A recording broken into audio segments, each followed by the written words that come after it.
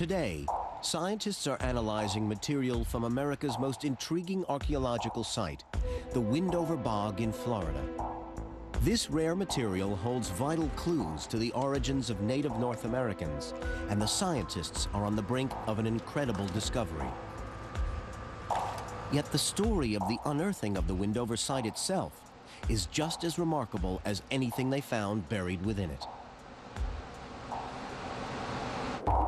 Cape Canaveral, southern Florida, 220 square miles of undisturbed marshland on the outskirts of the shuttle launch site.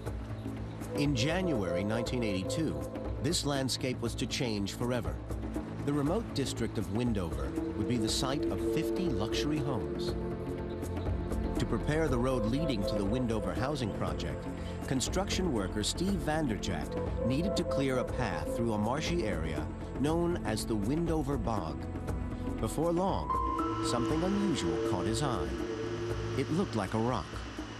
The first one that came out, when I threw it off to the side to dump it out, I saw it roll off from the pile a little bit, and I found it a little strange because you don't see a lot of rocks and stones here coming out. So I jumped off to take a look to see what it was that I did pick up out of there. And as I turned it around, it was looking at me. And that's when we stopped. In the bucket of his backhoe, Steve Vanderjagt had found human remains, a skull. Vanderjagt thought he'd stumbled upon evidence of murder. Maybe some foul play, maybe an accident, maybe somebody stumbled off in there, or you don't know. News of the discovery traveled fast, and chief developer Jim Swan rushed to the site. Well, there's a flurry of excitement. They called me down, and I went down, and they had a bucket, a 5-gallon bucket with this skull looking up at me that they had recovered out here on the site. Now, I'm no expert in that stuff, but it was so beautiful and old. The tannin had gone into the skull, and it was a gorgeous color of shiny brown, so I didn't think there was anything new about it. Jim Swan's instincts told him this was no modern burial and could be of enormous archaeological significance. Where there was one skull, there could be many. Jim Swan suspected they were onto something big. He summoned the help of anthropologist Glenn Doran, then a young assistant professor at Florida State University, and an expert on human bog remains. Within weeks of the remarkable discovery of the skull, Glenn Doran arrived in Windover to examine the bog. He was intrigued by what he saw. There was a relatively small, little nasty water black pond, and at first glance, it didn't look like a particularly inviting place for an archaeological site.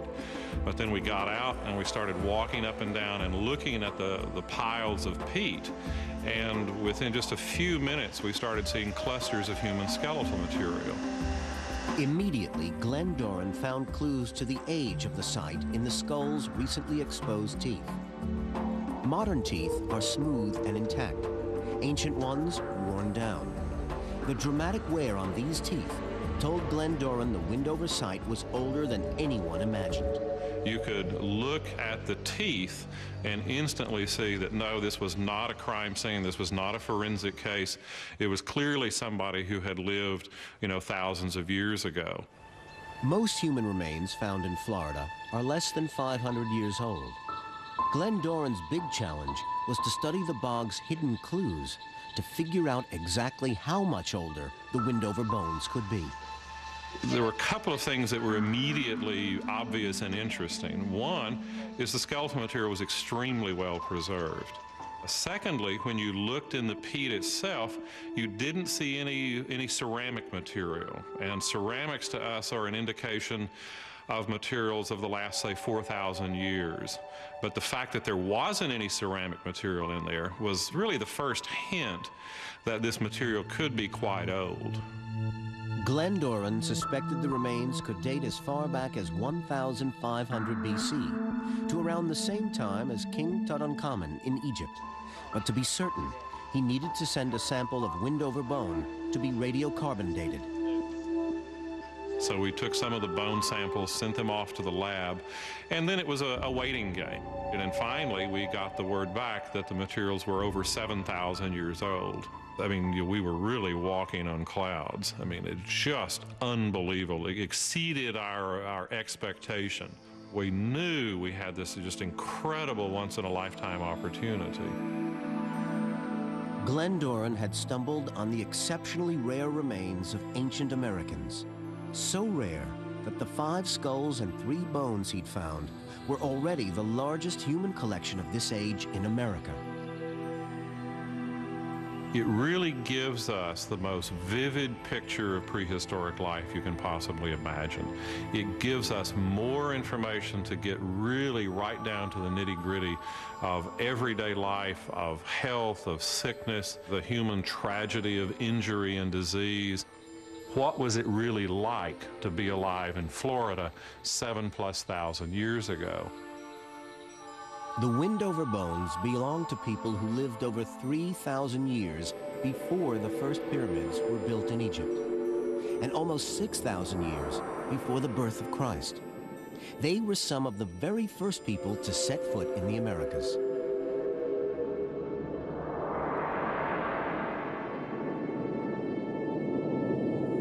But to find out if there were more bones buried deep beneath the bog, Glenn Doran was faced with a monumental problem. He would have to drain the bog dry, and that meant pumping out millions of gallons of water. The plan is to put a well point system in, pump it out, and then start in this area of the pond itself. In 1984, after 2 solid years of planning and fundraising, 130 wells were sunk deep into the peat, pumping out 1,000 gallons of water a minute around the clock.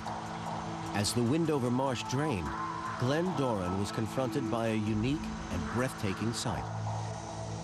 This wasn't a scattering of bodies, but a cemetery. Doran's lucky find had turned into an archaeological treasure trove. Sealed in this extraordinary peaty grave lay the remains of hundreds of men, women, and children of all ages. Glenn Doran could also make out bone and antler tools and delicately carved wooden objects that had survived for over 7,000 years. What could be learned from Windover was tantalizing. It was everything Doran had hoped for and more. Sealed in an airtight cocoon of peat, the fungi and bacteria that cause decay were shut out.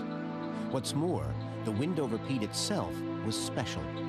Not acidic like most peat, but neutral and perfect for the conservation of bones.